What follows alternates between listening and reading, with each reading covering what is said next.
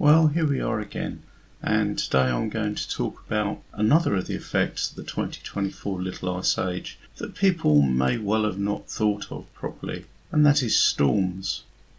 Now, we're not talking about regular storms here, we're talking about the type of storm that just carries on and carries on for days, perhaps weeks, perhaps months.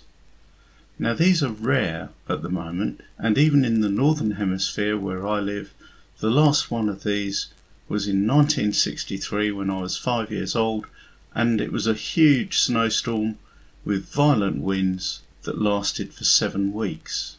So, what do we know about these storms? Let's have a look.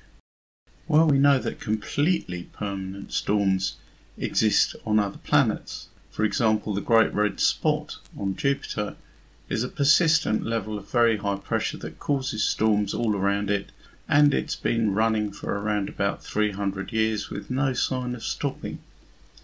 So a permanent storm is certainly possible. But hang on a minute, did you know that there is actually a permanent storm, or a semi-permanent storm at any rate, on the planet Earth? Yes, there certainly is. At Catatumbo in Venezuela near Lake Maracaibo, there is a storm that is there for 260 days of the year, and this is a fully fledged lightning storm with wind, rains and all the rest of it, and it's caused in exactly the same way as other storms are caused. Now, how are these storms caused? Well, they're caused by heat, they're caused by temperature difference, and this is important to remember because they're really caused by the difference in air pressure between one place and another. And the reason for the difference in air pressure is the heat of the surface. Now, as we all know, hot air is less dense than cold air because hot air rises. Just think of a hot air balloon. And what actually happens is that the air is heated up, usually over a body of water. And the reason for this is that water in the sun gets a lot warmer, paradoxically, than the land does, and it transfers the warmth very efficiently to the air by means of evaporating water molecules.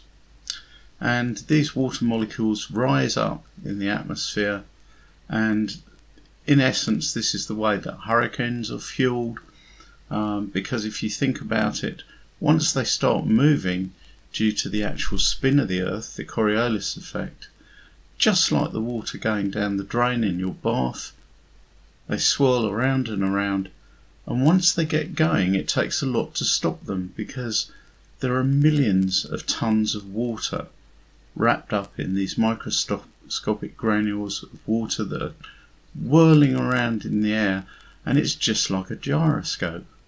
And that's why a hurricane's path is in a series of long sweeping curves, and then when it gets to land and it destabilizes because all the water's falling out, it acts just like a gyroscope would. It stutters around all over the place, and this is why hurricane paths are very, very difficult to predict. Now, because these differences in air pressure are caused by temperature, it's important to remember that you'll get just as much pressure difference if the warm air is at -5 degrees and the cold air is at -10 degrees, as you would do if the warm air was at 25 degrees and the cold air was at 20 degrees, which is often the case with a hurricane. So what does this mean for us if the world cools down a lot? Well, during the solar minimum and the projected ice age of 2024, what will happen is that the northern hemisphere will cool a great deal, and the southern hemisphere not so much. The southern hemisphere might only be on average 1 or 2 degrees colder than it is at the moment, but the northern hemisphere might be as much as 10 or 20 degrees colder than it is at the moment on average. So this means there is an immense supply of warm air in the south, there is an immense supply of cold air from the north. So all around the equator, and definitely in what is now the hurricane band, you will see huge storms.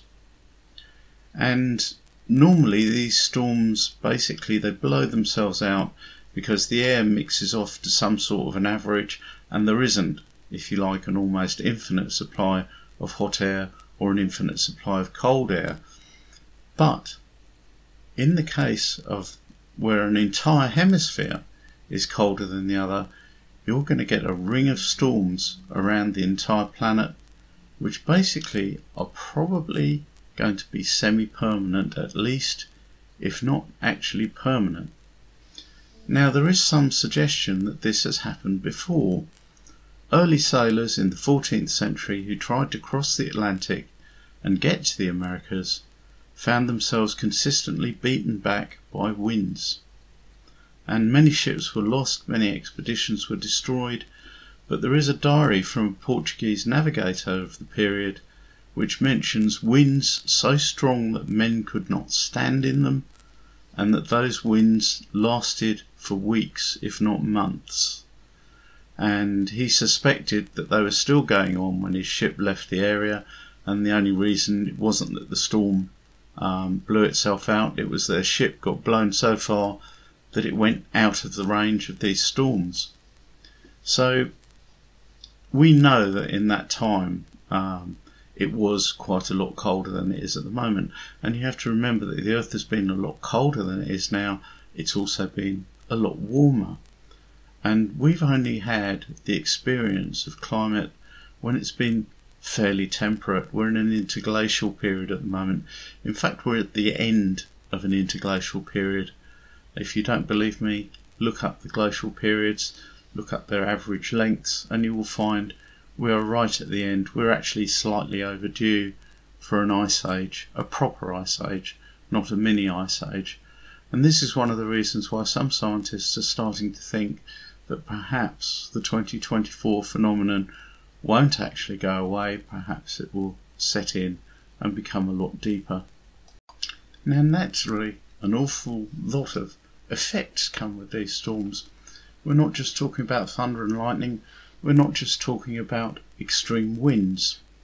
What we have to remember as well is storm surges. If you remember in the recent hurricane, the various areas lost an awful lot of sea level. The sea just seemed to disappear, and that is because in the centre of the hurricane, where there was a very low pressure area, the surface of the sea bulged upwards, and that water of course has to come from somewhere.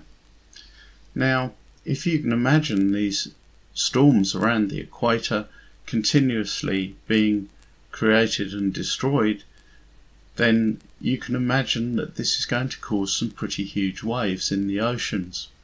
And this is going to be one of the effects we're going to see. They won't be like tidal waves, but they'll certainly be big enough to destroy a lot of shipping. So as if sea transport across the equator wasn't difficult enough already with these winds, we're also going to have giant waves to contend with. And of course air travel is going to be completely disrupted.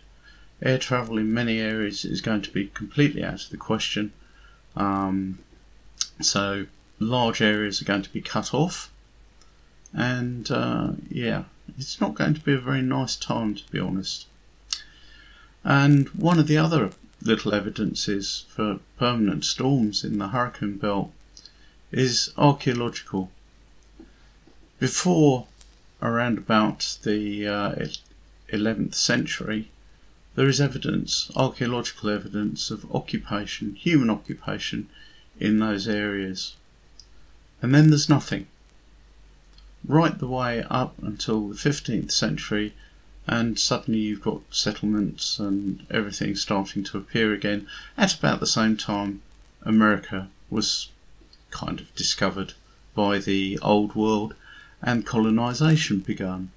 And it's my contention that this wasn't a coincidence, that colonization didn't just spontaneously happen. People have been trying to get to the Americas for an awful long time, and they'd found it impossible because of the winds, because of the storms. And during this period you had what are called trade winds, and those trade winds that were powering the great tea clippers to cross round the Horn have now almost disappeared. They're still there, but they're nowhere near as violent as they were. And this is another pointer to the fact that once there was continuous winds and storms in the area, and now there no longer is. So I hope you found this video useful and informative. If you have, please like, share and subscribe, and I'll see you all again soon. Thank you very much. Drivers who'd abandoned their vehicles had taken shelter from the blizzard. When it was over, 5 feet of snow had fallen, and it was known they were desperately short of food and blankets and that the power had failed. Whitton Down wasn't equipped to take on 100 cold and hungry visitors. The Marines couldn't get through on the first day, and nor could the snowplows.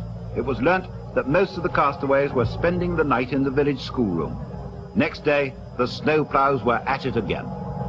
By the time the clearance squads got through, 100 drivers had had a night to remember. It was the night when the southwest broke another weather record. Snow on the ground for 45 consecutive days. But by now, the hard-hit southwesterners were being warned of another new danger, a quick thaw with high winds and floods. The floods came.